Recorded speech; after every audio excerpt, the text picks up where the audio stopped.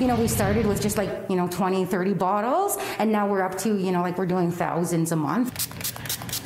Since the start of the pandemic, hand sanitizer has become essential to carry around, but some are not very appealing when it comes to how they smell. A lot of the distilleries were making ethyl alcohol-based hand sanitizers, and so we found that a lot of those smell like vodka or tequila or whiskey or things that aren't really, that appealing to people. Power and the Canitan team, an Indigenous family-owned PPE business, created a sanitizer different from the rest. We came up with the idea of adding essential oils to our hand sanitizer, which uses medical grade isopropyl alcohol. As soon as that evaporates off your hands, it just leaves behind a nice smell of whatever essential oils that we use.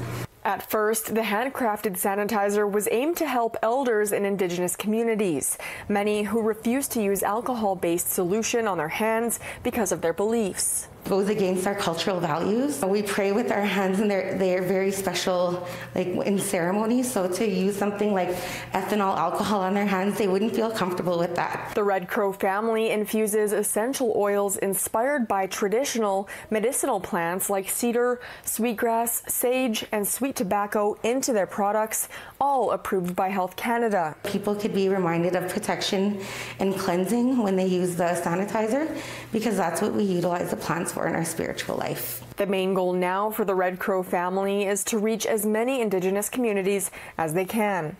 From Edmonton, Bailey Nitty, City News.